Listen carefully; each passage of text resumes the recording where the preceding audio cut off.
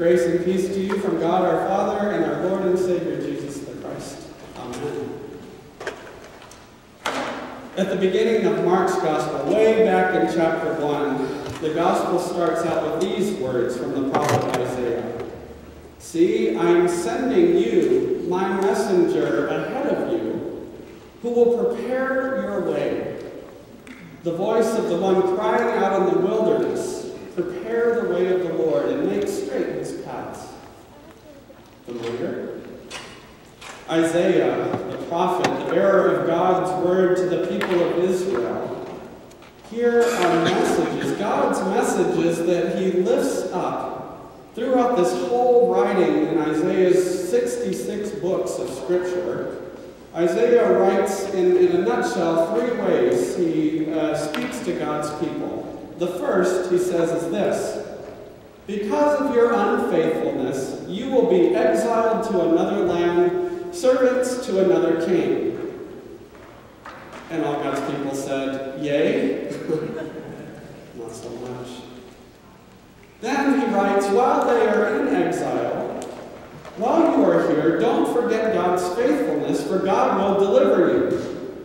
Well, that's a little bit more worthy of a yay kind of response. And then he goes on in the third major portion of Isaiah to say, remember whose you are. In the midst of suffering, God will reveal God's love and grace and power and presence through you. Well, that's a little intimidating, but a little bit more palatable perhaps. All these messages from Isaiah, preparing the way, and these warnings and remembrances and everything are messages from God that are sometimes, we feel and receive them as unwelcome. And yet on one hand being unwelcome, on the other hand they are witnesses. They're signs from God, they're words to give hope of God's relentless love always being with us. And it's also these messages from God that the prophet speaks that lead us through life and death and new life. We call it resurrection, where God's love brings a new reality. So let those words from Isaiah simmer just a little bit this morning as we move through our gospel and reflection on our gospel this morning. We heard the question once, and I'll speak it again. Who do people say that I am from Jesus? Who do people say that Jesus is? Who do people say that Jesus is?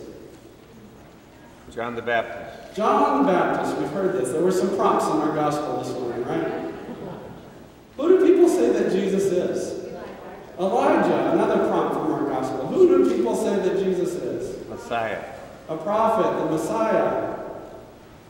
Who do people say that Jesus is? A teacher. A fisherman. Fisherman. Carpenter. Healer. All these things are true, and all these things are good. And the disciples, kind of like us a little bit, they kind of hem-haw around guessing for the right or the best answer. They say John the Baptist, Elijah, the prophets. No doubt these were faithful people who pointed to God and God's works and God's teaching, even God's correction and God's hope. But we quickly discover that it seems everyone has an opinion of who Jesus is.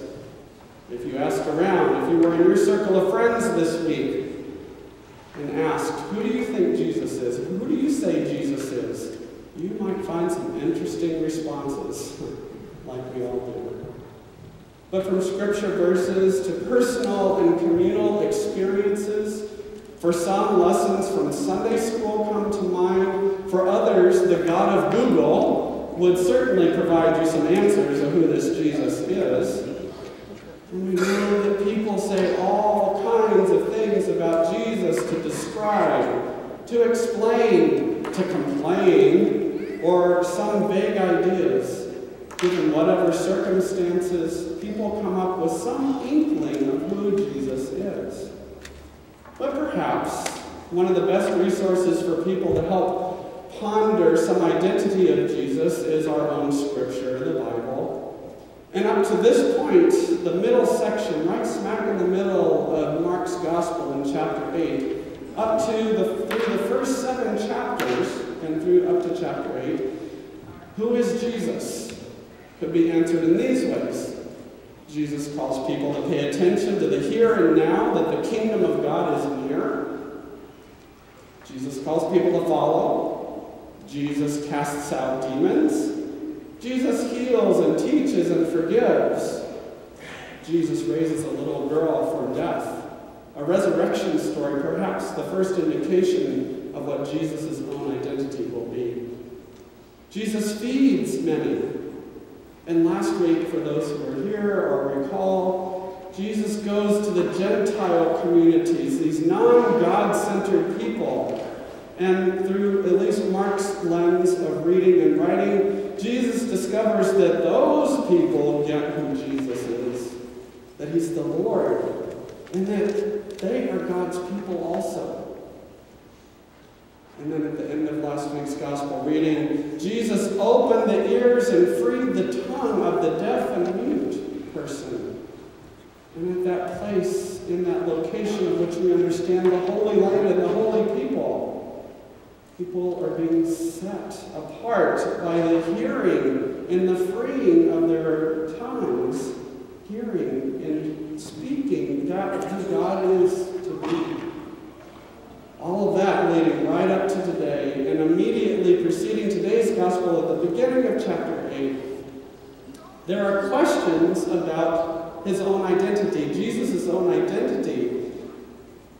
And Jesus, right before he speaks, again, feeds the people.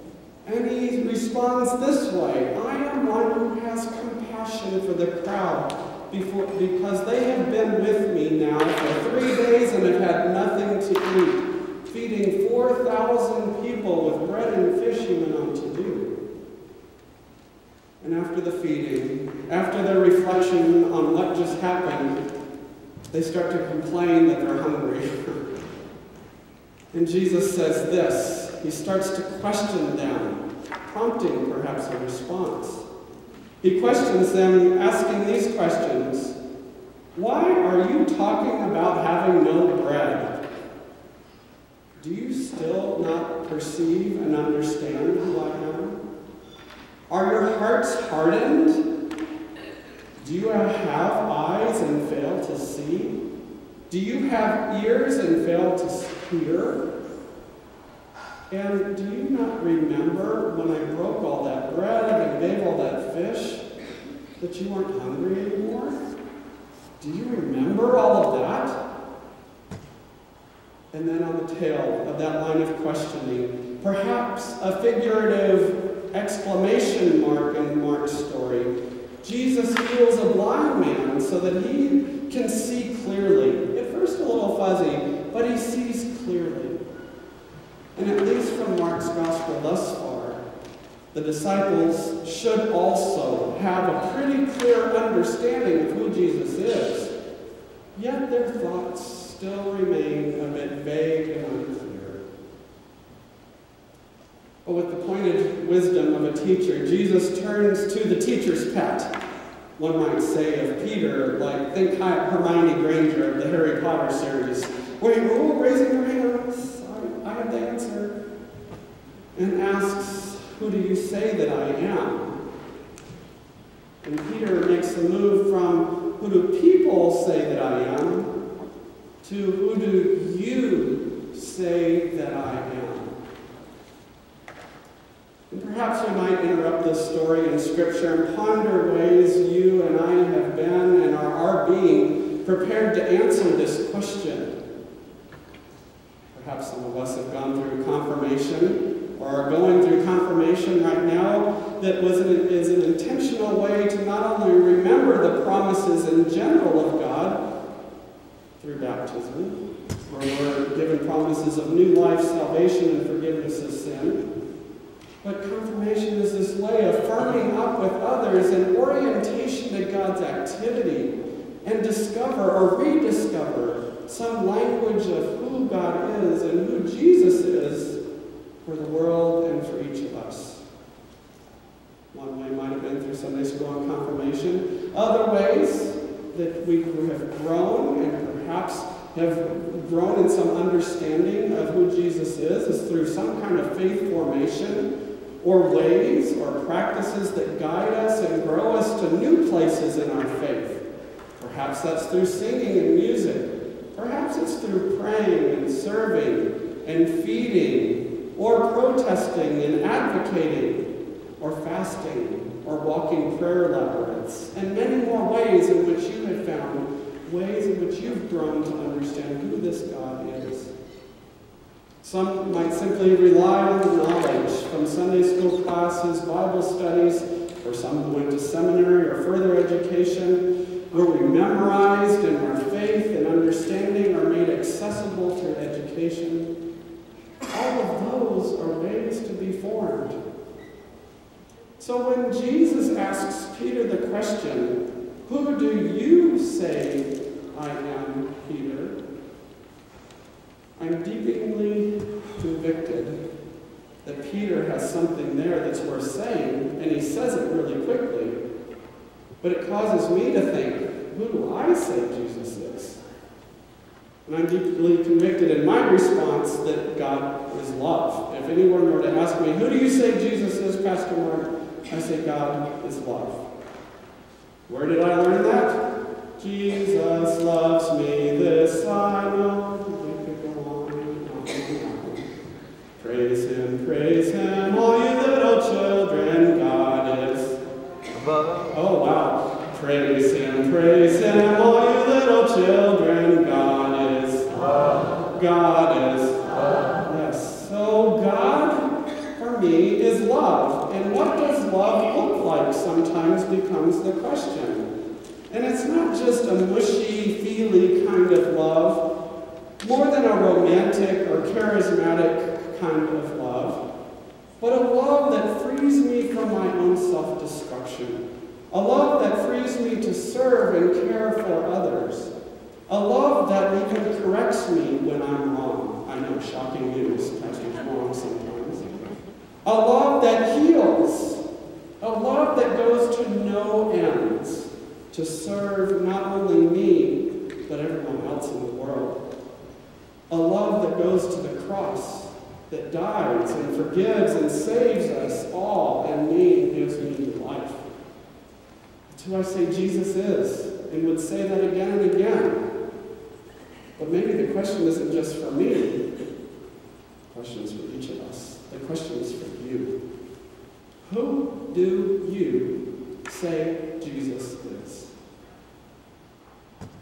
When Peter makes this move from people to you, perhaps he's asking Peter to remember his own people's faith story, or their journey of faith from Isaiah that we heard about in the beginning, where Isaiah in the first section talks about their unfaithfulness and being exiled to another land and being servants to one another that feels very oppressive.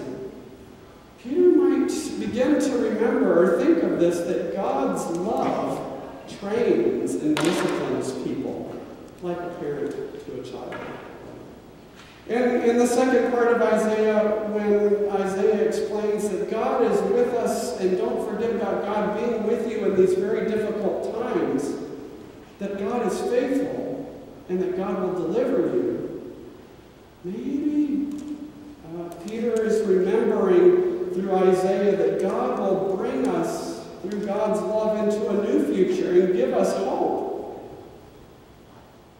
And if Peter might be remembering that third part of Isaiah, the third full section of Isaiah, where Isaiah is saying, remember whose you are in the midst of your suffering.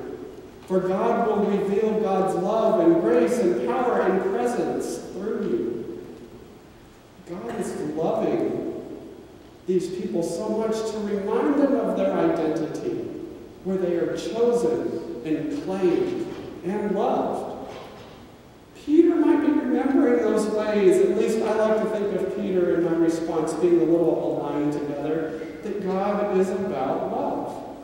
And God in Jesus Christ is love. So in responding to Jesus, Peter relies on all of his upbringing in faith in the synagogue and the temple, preparation for his bar mitzvah. He remembers the faith practices which shape and give meaning to life. And he remembers the teachings, perhaps, of Isaiah, as I talked about, that he's been a recipient of, as also as a witness to God's love.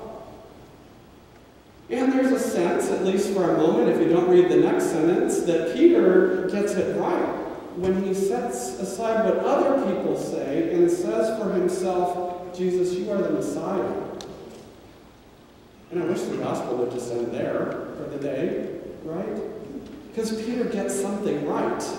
And he speaks from his own heart of hearts.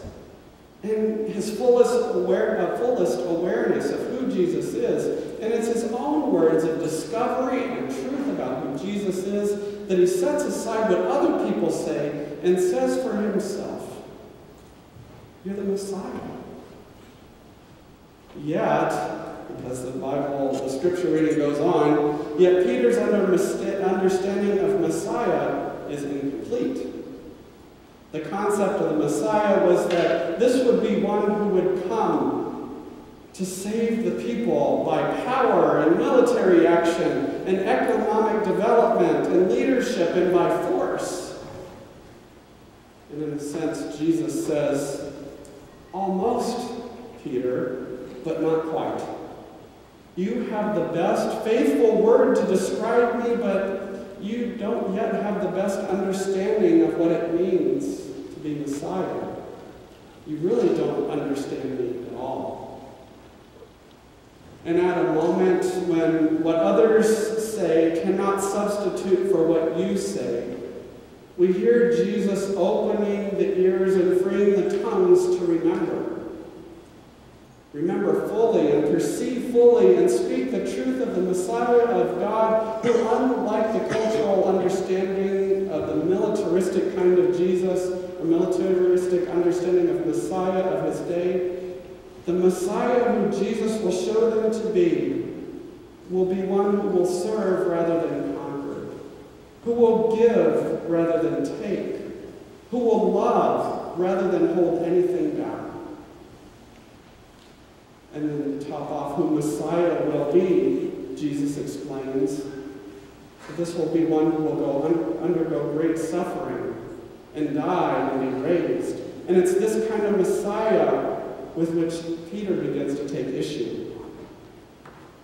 Jesus lovingly asserts that to begin to understand the Messiah of God is to lose one's life, to take up your cross, your suffering, and follow, and do not be afraid. And it's in this that Jesus' question is not only for Peter of olden days and of Scripture, but for each of us today. Who do you say that Jesus is? Today, Jesus invites you and me to ponder our responses and not to overlook or forget that Jesus' great love, through his own suffering and death on the cross and resurrection, is not something to be ashamed of, but that which opens our ears and frees our tongues to boldly speak, sing, pray, maybe through a simple act of showing Jesus' love in real ways. Amen.